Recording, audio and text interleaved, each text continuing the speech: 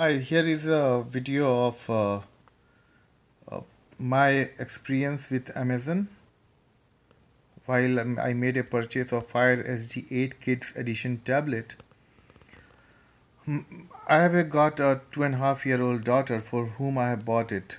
So I bought this page, and the only reason I am trying to take this video is to prove that what I was saying to the customer service for last 20 minutes, and instead of believing me, he said that it's not possible.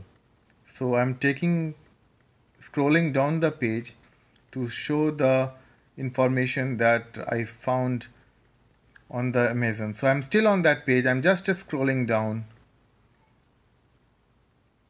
and what I did was, as you can see, in the customer questions and answer, I search for the word stand, and in the product information it says Fire SD 8 Kids Edition tablet includes a kid-proof case with a built-in stand. And this is what I was trying to tell the customer service.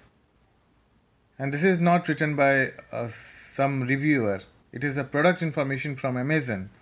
And the person, he said that why didn't you go and read the question and answer?